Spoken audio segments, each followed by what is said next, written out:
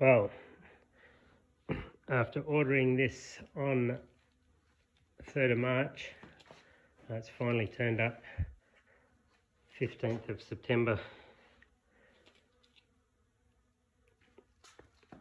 Been a bit of a long wait, but it's given me time to collect a lot of goodies to start to bolt onto it.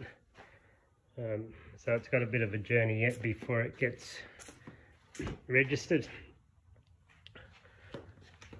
I've got to start by putting the X bar on it, which is in this box. I'll get it out later and show you it laid around, laid out before I bolt it on. I've got a worn winch.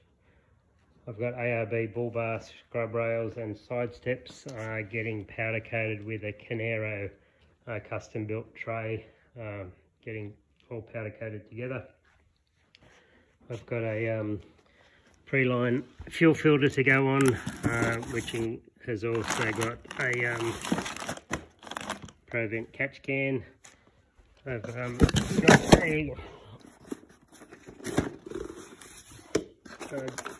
6-port diff breather kit to go on it. 4 ports already on it, but there's 2 blanking plugs and more ports in the box. So that'll allow me to do both diffs, gearbox transfer case and the winch, and have one port blanked off. That's from BRC, if anyone's interested. It was about $280. I got this from Perth Diesel Performance. Oh, sorry, PPD, Perth Performance Diesel. And then that's just some bash plates and things that to go with the bull bar and stuff when they go on. So I'll try and keep you updated as I go along of where we're at. This hasn't even been delivered yet from the showroom, so it's got all the plastics and things still on it. I have ordered a pillar pod and just a single 52mm exhaust gas temperature boost, and I've got an outside air probe, but I'm just looking at this and it's saying outside. I've tried pressing the button, but I can't get an outside air temperature, so I'm not sure what that is. The manuals weren't delivered yet because I haven't actually paid for this vehicle. So I'll keep you updated on that if it does have an outside air temperature gauge, and I need that because of my location. I drive to work 5 o'clock each morning, and in winter it gets down to -5, -6. So if you've got an outside air temperature gauge, it just gives you a bit of a rough idea of what the road conditions are like, how slippery it might be. So the pillar pod will give me a gauge just here.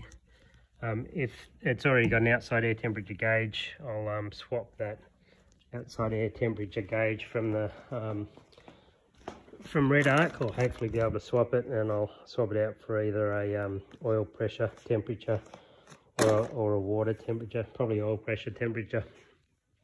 A few things I've been organising while I've been waiting for this. I've organised DMW in Toowoomba to do a 4.5 tonne GVM upgrade, so the 4499 kilogram GVM upgrade.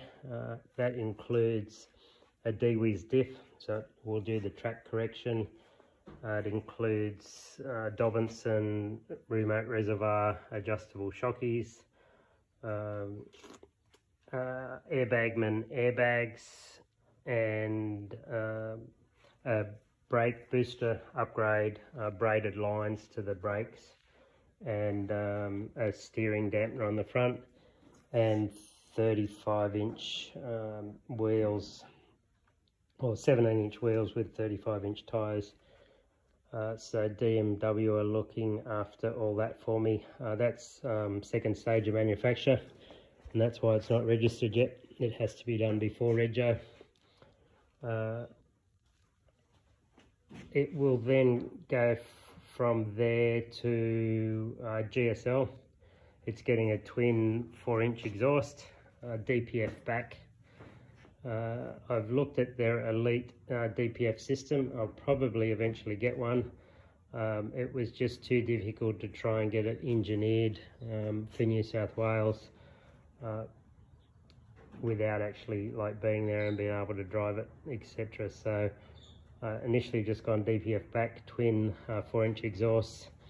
I'm also replacing the snorkel, the airbox with a stainless steel airbox from GSL. Just look them up, they're on the website.